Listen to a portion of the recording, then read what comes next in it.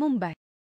The change of events that led to the establishment of the English in Bombay is also quite interesting.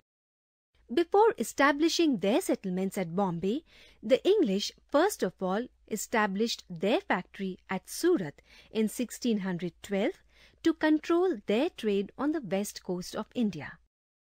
It was a mere chance that the British ruler Charles II from 1660 to 85 got Bombay as dowry from the Portugal ruler after his marriage with Princess Catherine in 1661.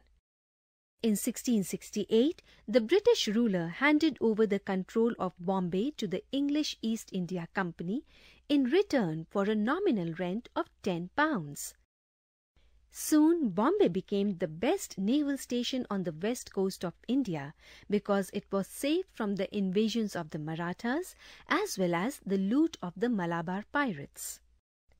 Like Madras, Bombay was declared a presidency and governors began to be appointed one after the other. Under these governors, Bombay marched forward steadily. Its location on the sea coast gave it a special beauty.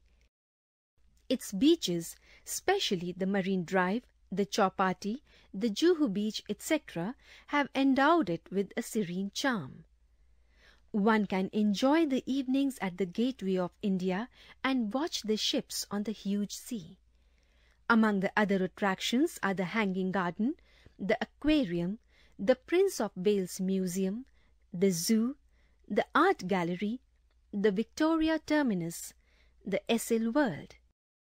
The Elephanta Caves near it are another attraction for the tourists.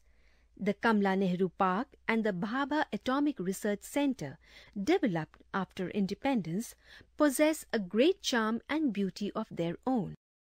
The discovery of crude oil near its coast in the seabed has further added to the importance of Bombay.